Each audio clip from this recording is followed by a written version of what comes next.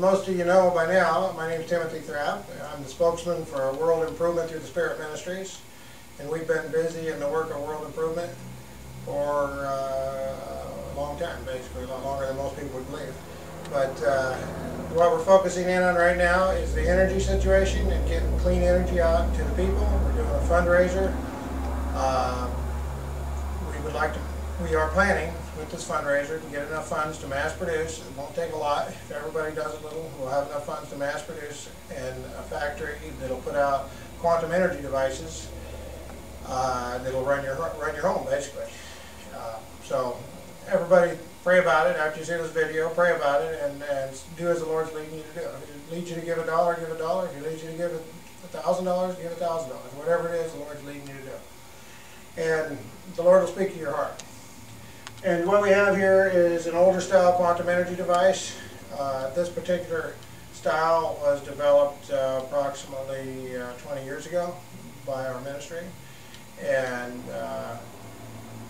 you'll see it working. Should I go through all the parts? Yeah, go ahead and explain all the parts. Okay. Basically, we'll start over here at one end, and this is a variable transformer to control the speed on the motor, the drive motor. And this is the standard drive motor. It's not been altered. It draws 7.4 amps at 90 volts. That's what it's rated. And so it gives you an idea. You can do the computation to see what the horsepower just on the motor, what it requires that motor to run properly. And what's the little... This is a diode bridge. Okay. And over here we have a variable transformer, diode bridge, motor, a belt that turns the pulleys that goes to the rotor of the main generator. We can see it turning, and you can even see through the window. You see the rotor turning in there. Yeah. And you have the two main output coils, not the output coils. They're the main vibrating coils. We can call it that. And here's the capacitor bank here on the side. It's been shrunk down from the old capacitor bank. The old one we had was very, very durable, but it was very big, and people thought maybe there's batteries hidden in it or something. So we try to make this presentable where everybody can understand it, even the people that don't have much background in quantum engineering. And so a few of our volunteers did a beautiful job giving us a nice little capacitor bank here. And here's some of the electronics. There's more electronics in this blue box back here. And that's where the switch is on top of that blue box, but there's other stuff inside of it. And also there's electronics in this blue box, and again the switch is on top of the blue box. And then here's the load. And the load is a bunch of light bulbs that you'll get to see lit up. And the cord basically is set up where we start it with regular power with this yellow cord here, and then we can unplug it once it's working and quickly turn it back to run itself, and then light up the bulbs one at a time. This particular device, you have to take it up slowly and take it down slowly because of the way it's built. But they can be built to produce power immediately, large surges and so on. We originally had this one putting out 40 kW at one time, but today we'll demonstrate it at about 2 kW or 2.1, 2.2, somewhere in that range. Okay, well let's go ahead and start it up. Okay.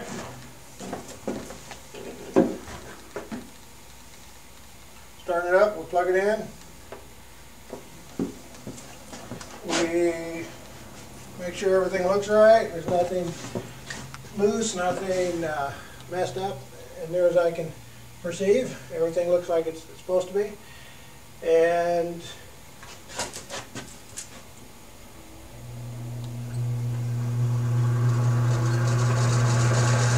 turn it.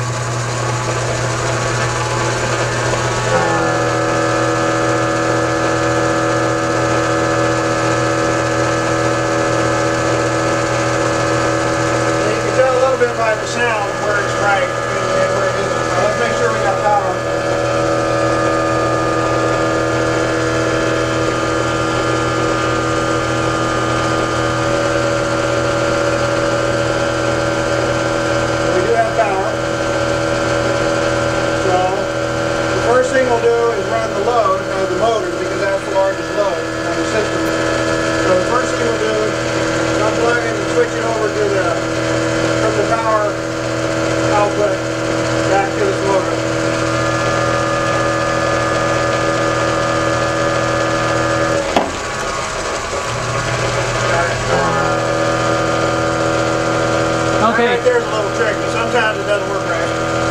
Okay, so basically it is running itself now.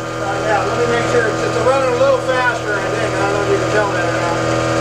So the power must be a little bit different. But we keep it pretty close. That's supposed to be exactly, when I looked at it on the scope, it was exactly the same as what's coming out of the wall as far as 60 cycles and the right voltage. What happens is the power input changes depending on the time of the day. The power comes from the power company. It changes in voltage. It actually goes up and down. Some days it'll be 115, other days it'll be 124 around here. So that's why it's a little different just now.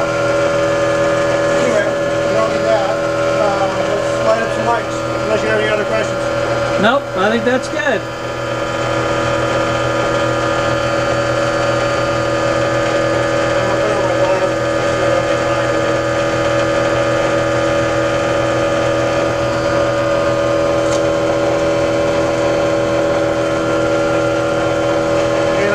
Zoomed in or not, but those are all 100 watts.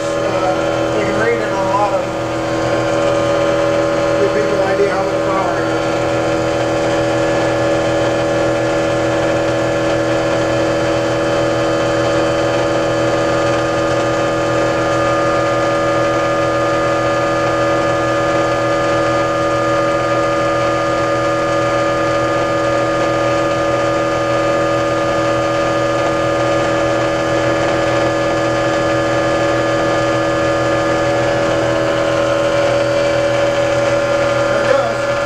Okay, I didn't hear any slowdown of the motor.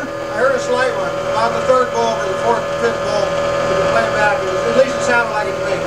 It wasn't a slowdown. It was actually a mellowing out, a little smoother. It sounded a little smoother. You can play back the video and listen to it again. But I heard a slight one. Maybe over that. Okay, I'm going to basically just pan across the machine here. And your question there about slowing down, that is old school science. Quantum energy does not require additional loads of any kind. Quantum energy is the energy source unto itself. If you build it right, you don't have to have the machine slow it down.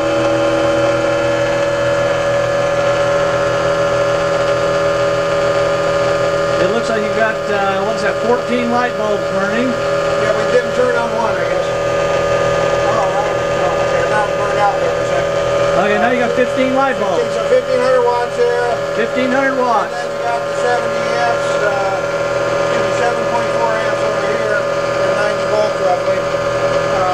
So you can do the math, but it's probably around 2,100 watts or 2,200 watts, somewhere in there, 2,000 watts, somewhere in that range. And originally, I don't know if you want to show the transformer, but originally we ran a transformer just like this, and we burned out the transformer. We had it loaded to 40 kW. So we don't do it that high in this system anymore. But we've actually burned out several of these type of devices. The main challenge is handling the power when you get the bigger devices. But this is all totally doable. It's all been worked out. 130 years ago it was worked out by Nathan Stubblefield. He's part of our ministry. Tesla, other people worked it out, and this is not lost. It's not secret. A lot of it's in the public domain. All of Tesla's patents are in the public domain. Tesla's patents have to do with this. We've taken it further. They didn't have electronics in those days. That's right. They didn't have electronics in those days, so we've taken it a little further than Tesla had it. And so we've got other patents besides that. But the patents are not the main thing. The main thing is getting this to the people. The main thing is that the people can benefit. And so that's why we're focusing in on the factory. We're focusing in on getting these things mass produced. So what we've got here is a self-running generator. It's basically providing over 2,000 watts. This will run indefinitely without fuel. Like anything, it runs until the parts wear out. When you say indefinitely, yeah, that's true. It is indefinitely, but indefinitely means basically until the parts wear out. So, For instance, moving parts would wear out. Moving parts and solid state parts wear out. Televisions go bad, computers go bad. They're all solid state, they still go bad. There's still parts that wear out. Cell phones go bad, different things. Okay, so really the really special part of this technology is the rotating generator in this machine, and you might talk just a little bit about why that's special and what makes it that your ministry has been able to make such a small generator put out this amount of power. Why it's special? Yeah, why it's special and what the technology is that's actually... A little bit about the technology? Okay, basically there's many types of subatomic particles, and it's the way you make those particles and the way you establish them as to whether or not you get over unity. There's over 100 types of subatomic particles defined now, and everybody used to think that the only thing that flowed through wires was electrons. Well, that's not true. Nowadays, quantum physics realizes there's many types of subatomic particles, and depending on what those particles are, which ones you have, in which places, and which vibrations you have, in other words, frequencies in which places, and what the power levels are, and how they're arranged with each other, and where the standing fields are. That all has to do with how it works. If you get it right, well, basically by different combinations of those things, you can do anything you can imagine, including space travel and everything else, teleportation and all that. But basically, one of the simplest ones is making energy, and that's what we're focusing in on here. Okay, and with this device, that's a standard variable transformer that you adjust the speed of the motor with. Yeah, that's a standard motor too. Standard motor, standard belt drive, and a standard load of regular incandescent light bulbs. So the real technology is in the generator and how it's built and how it works.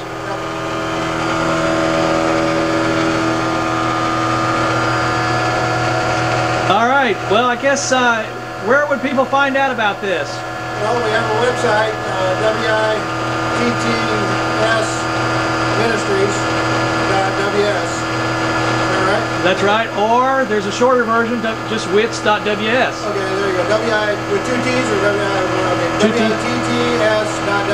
And the WITTS stands for World Improvement Through the Spirit. So if you can remember that, the scripture says, as many as are led by the Spirit of God, these are the children of God.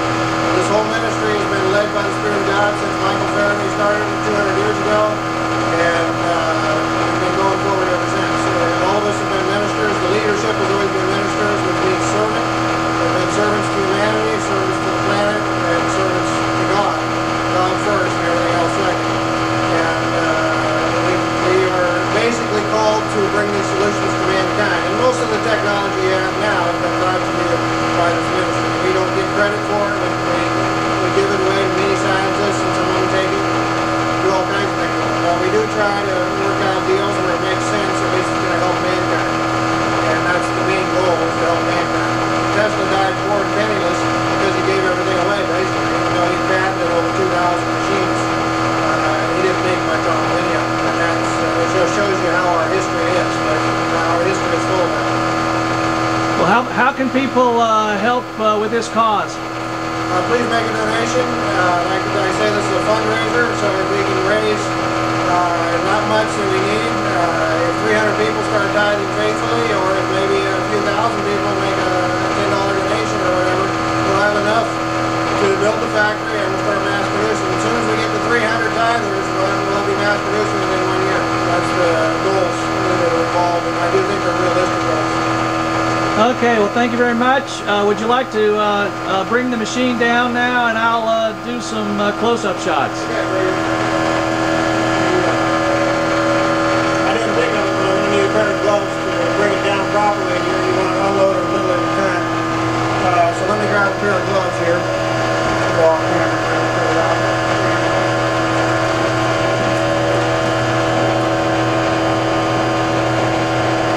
This particular machine does not like surges, but it just basically, we had the right funding. We built 20 megawatt already, so we demonstrated 20 megawatt. We built it bigger than that.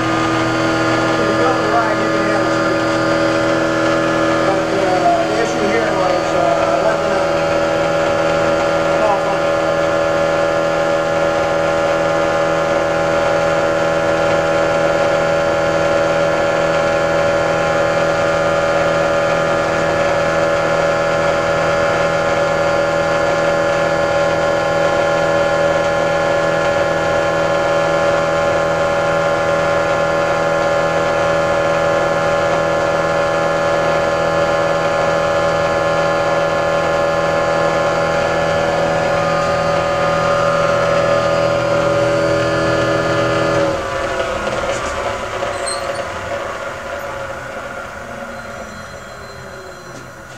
very good.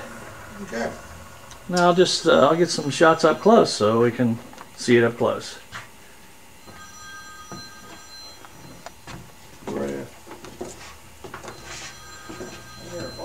Yeah, it's probably my phone. All right, yeah. So there's the cord that he plugged it in to start. And let me just take this off my hand so I can.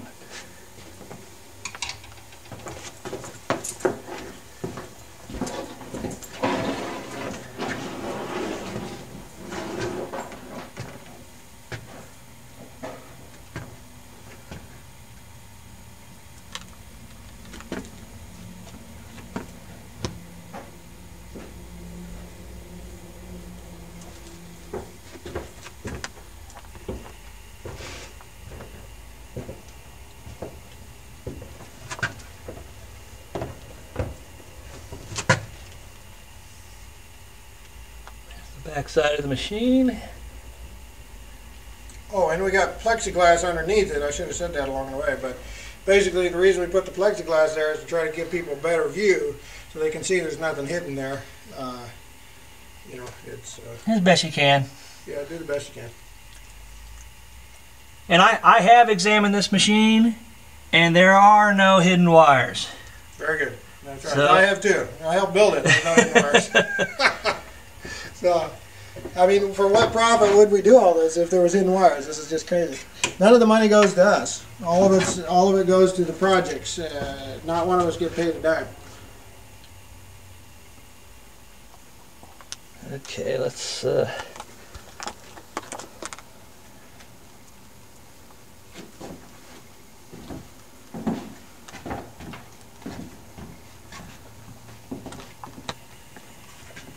Let me turn off the inverter part of the circuit. All right. Take sure of that.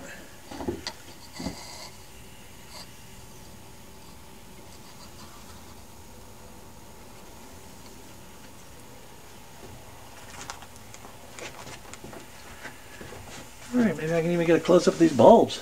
Sure. You can see they're 100-watt bulbs. All of them still have the marking. Some of them are old, so they've been transported a few times, so the marking flakes off. They get hot, and that paint that's for the markings doesn't always stay on there. You can see the capacitors. Probably can see the rating on them, but yeah. So it's. If you like, we could. I don't know if you want to do it on camera now, but we could also show the electrostatic effects. I'm not. Yeah, we had them before. The small electrostatic effects that show up nearby on insulators and so on. Right. It's up to you if you want to see that or not. We'd start it back up and take a NE2 bulb and put it there at the capacitors and so on.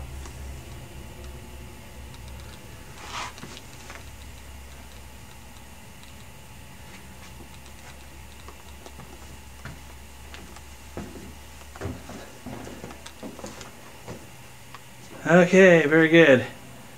Okay, I'm going to cut this now. Thank you very much.